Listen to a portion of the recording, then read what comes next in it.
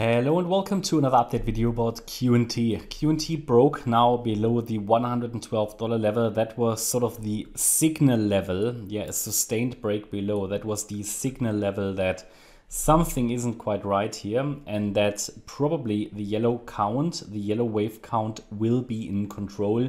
That would send us down, in my opinion, first to around $100, which is a key support level, a key test level. Again, it's a psychological level.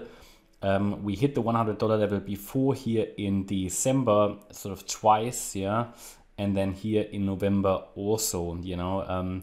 We also identified in a previous video this head and shoulders pattern, which is now complete. So in this head and shoulders pattern, if that plays out, and it would if we break below that ascending trend line, the neckline, it could send us down into this long-term support area that we identified before 60, between 61 and $94 basically, right? Now, again, it's all probabilities, and I think we're just about to sort of break and invalidate that blue wave count. It basically nearly is invalidated. The break below $112, of course, was only the signal that things aren't going all right.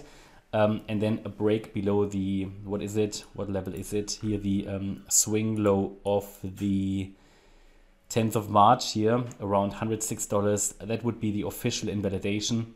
And I think we're on a good way to do it. It's just not 100% confirmed, but below $106, it is invalidated. So I'm already starting to lean towards the yellow count. Yeah, sort of the $112 level was the pivot between, okay, we're in the blue count, which would send us higher into the $200 plus region, or the yellow count, which can send us down lower into the region between $94 and $61. I don't see any long-term problems with QNT as long as we're holding $61. So there's a large area that QNT can use, currently still labeled as the alternative. This dropped down, yeah, here as an alternate count, whereas the primary still sees the wave 2 over here.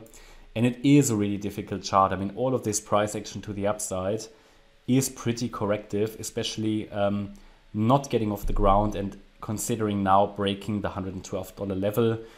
Of course, you know, it can still turn around. You know, anything can happen in these markets. It's all about probabilities.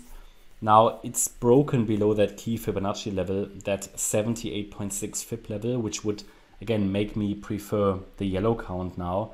We always have to, you know, go with the understand where the pivots are and what you know, where do probabilities shift.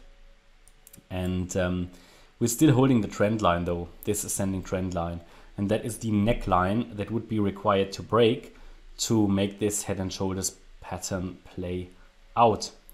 So yeah, there is not much more to update. Obviously we had a few frustrations with QNT already over the last few weeks because it just didn't get off the ground really. It just didn't rally impulsively.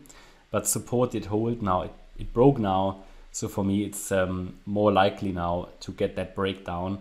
Just I think the last level that, or the last level that prevents it from really breaking down now and head into that lower support area here is this ascending trend line that we already discussed in previous videos. But for now, there's a really good chance it's gonna head down lower because we have a sustained break below $112. Whenever that happens, you know, the sustained break of the 78.6 retracement, then you can normally expect it to fail this upside setup. However, it doesn't mean it needs to fail straight away.